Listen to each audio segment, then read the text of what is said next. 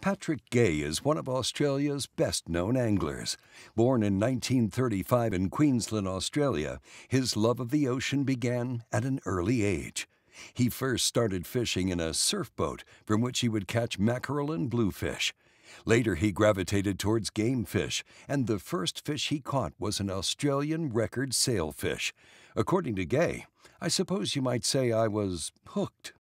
Gay traveled the world in search of game fish. In 1972 and 1975, he fished 2 International Bluefin Tuna Tournaments in Nova Scotia as part of the Australian team. In 1991, while fishing in Siberia, Russia, he landed an IGFA World Record Taimen.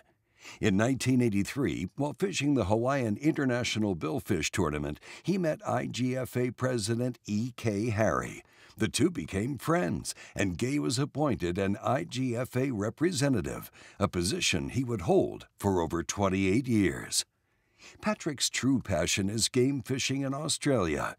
In 1966, after hearing about George Bransford's grandeur marlin caught off Cairns, he chartered a boat to see the fishery for himself.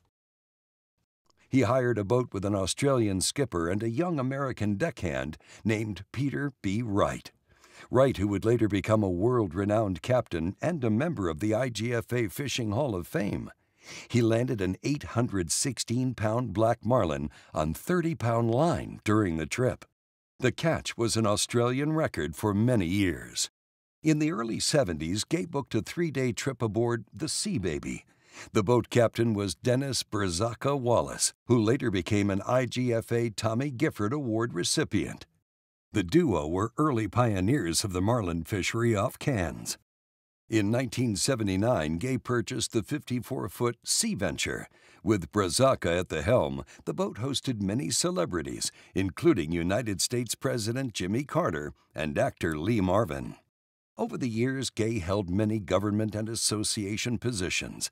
As president of the Game Fishing Association of Australia, he was a champion for catch-and-release marlin fishing and started the Australian Game Fishing Museum. When asked about his service to the sport, Gay said, "If you enjoy something, you should leave it a little better than you found it." In recognition of his dedication to the sport, Gay was awarded the Order of Australia, and he was also inducted into the Cairns Game Fishing Hall of Fame. For his angling achievements and conservation efforts, the International Game Fish Association welcomes Patrick Gay into the IGFA Fishing Hall of Fame.